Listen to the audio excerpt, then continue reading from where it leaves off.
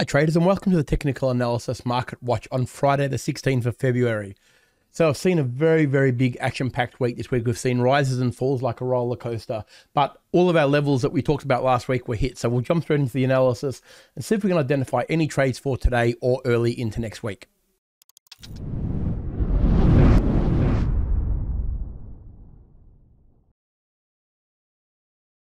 All right, so we'll start out here with the Aussie USD, and you can see that we had a big fall from our previous touch of last week. It got all the way down to that 64.50, which is a target we were really going for. I've moved that line now, but you can see that 64.50 line was right on the resistance right through here. You can see all of these important peaks that were touched there that were going to give it the support that it needed. Look, it's rebounded a little bit now, and it is trying to get above there again, but the reality is we're still in a downtrend. Yeah, that is very obvious. We've got a series of lower highs and lower lows on a very big time frame, and this is the daily, of course.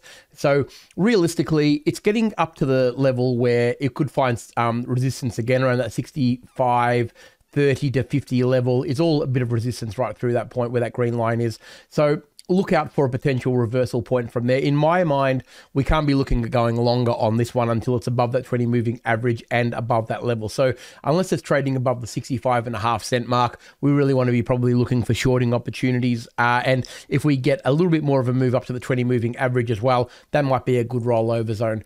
Although we have seen this kick off over the last couple of days, just be mindful that we are still in a solid downtrend. So in order to break that cycle, we need to see price trading above the 20 moving average and above that 65.5 cent mark, which is most important.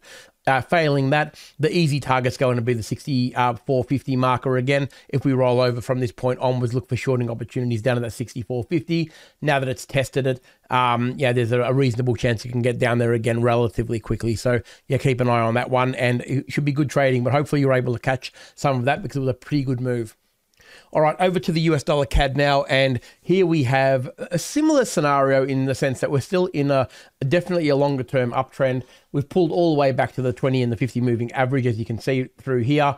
The only thing that worries me about the CAD is that yes, we are getting new higher highs and higher lows. There's no question about that. But the higher lows and the higher highs are not as distinctive as they would ideally be in a very strong trend. You can see that the previous peak here is only just below this peak here, and this one here was only just slightly above the previous peak. So although it is grinding its way up to a reasonable level around that 136 area, it's doing that under duress. It's not really blowing the lights out in terms of aggressive movement, and you know the pullbacks are relatively deep as well. So yes, we are still in an uptrend, but I tell you what, it would want to be surviving at these moving averages, because if the 20 and the 50 don't hold it here, and they are all but crossed, you got to remember, you know, the 20 and the 50 here are literally about to cross. So just bear that in mind when you're doing your analysis, that if this doesn't hold here from a support standpoint, and you can see we've got very strong support right through this area here as well, it could be a signal that maybe this little mini uptrend is about to end and fail. So the momentum may well shift. So just be a little bit careful around here, but support is where it's at right now. There's no question about that. And look for a potential, move up, and if it does, a series of higher highs and higher lows in a smaller time frame, look for an opportunity to get back up to that sort of 135.50 in the first instance. I'll see how that one goes. All right, over to the US dollar yen, and yeah, this one hit our target of the 150 relatively easily. Actually blasted straight past it, as it often does. The yen is a bit of a machine at the moment. Look, you don't want to be really regretting any moves that you've left. If you've taken the 150 profit, which is where you would have been looking at, this is where we were looking at last week. It was, there was a really high possibility it was going to get there, so there's no real surprises there. It's gone up above it, and it's testing it from above now, which is should be a good level of support. It's been there before, it's done it before. I think now if we get any form of roll reversal, so if we start to see a series of higher highs and higher lows on a smaller time frame, I'd be looking for an opportunity back up to, at the very least, the 150 sort of 80-ish area, 151. That would be the first target, but a break of that level, and then the next obvious target is going to be that 151 sort of 50 area around this level here. So any sign of a series of high highs and high lows on a smaller time frame, and look potentially continue that trend up to that 150, 80 in the first instance, get a few pips out of that. in terms of a short, if it rolls over here and fails to make a new high, the 20 moving average or this 148.50 zone would be the target that I'd be looking for if we start to see a bit of a momentum shift on the way down. All right, over to the dollar index, and it did everything we needed to do as well. Came back, touched a 20 moving average, went all the way up to the 105, which was great. Look, it's definitely still in an uptrend. There's no question about that. Higher high, higher low sequences everywhere you look. So all it's doing is finding itself a bit of support at this level here.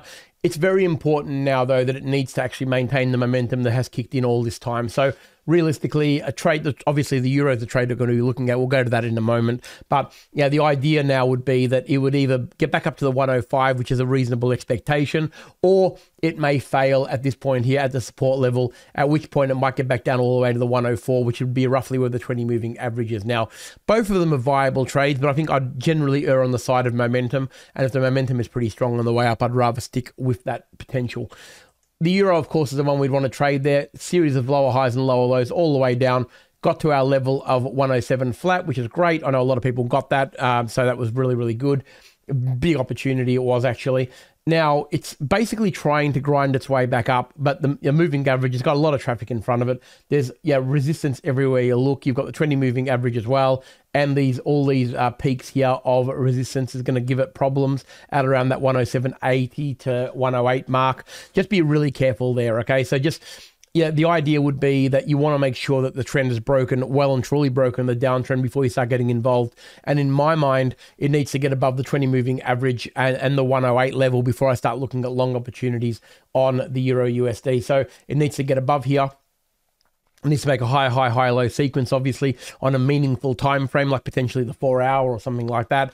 But most importantly, the daily needs to be trading above the 20 moving average and above that 108 level. If it's doing that, then we look at it with a fresh set of eyes, and we look for potential targets ahead of us. But right now, it's still in a downtrend, and although this has been a bit of a retracement, the obvious trade to the downside, if it does start to kick momentum in on the way down, would be to around that 107 level first. And once that breaks, if it does break, then we're going to be looking at good moves, really, potentially all the way down to the 106 and 105 mark. So very, very important zone for the euro, but really good trading. And I know a lot of people got that trade, so that's fantastic. And of course, the S&P 500, look, it is all but trying to make another high again. Big sell-off earlier in the week because of the CPI data, of course, being not as friendly to the inflation story as one would have hoped. But again, it's rebounded very quickly. Obviously, it's only taken 2 days to get back basically where it was before it fell over. Just be mindful that this is an all-time high. It is approaching that 50-50 level again. It's very, very close to it. It's a dangerous level to get involved in longs, okay? So just be really careful. If you're going to scalp it, just keep your stop losses relatively tight on these ones, because the moves when they do go aggressively against you can be quite significant when they actually sell off from high points. So just be really careful here. Trade what we see. Look, if we're trading above this level on Monday, we're obviously going to have to look at it again. We've got important data again coming out this week. We've still got a few more data sets to come out that are going to determine where we're really going to be trading.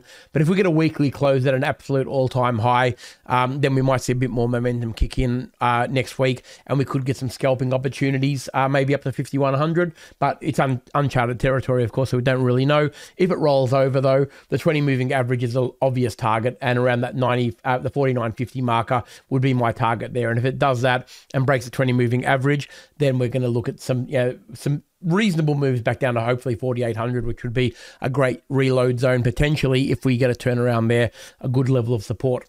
So we've had a great week's trading. We've had some really, really good opportunities. I know a lot of people have got some really good trades in, so well done on that. When levels are getting hit, and you do get out of them, it opens up more opportunities, obviously, because these levels are really reversing to the other side of the spectrum. So have a fantastic weekend. I look forward to seeing you all next week, where hopefully we'll get some more momentum continuing from these levels.